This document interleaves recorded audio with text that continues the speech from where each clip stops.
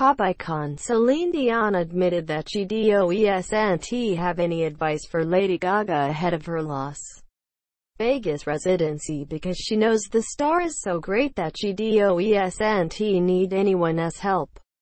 Yet Celine Dion, 49, has said that she doesn't have any words of wisdom for talking at. She knows what to do. And I will never, ever, in my whole life tell somebody professional super talented like she is how to do things. Celine was also asked if she would be interested in doing a duet with the Bad Romance singer. And she said, "Oh, don't get me started now. I would love that. I love her so much. I can't wait. Come on, Lady Gaga. We're waiting for you." She captioned the snap. "The rumors are true. I will have my own residency in Las Vegas at MGM's Park Theater."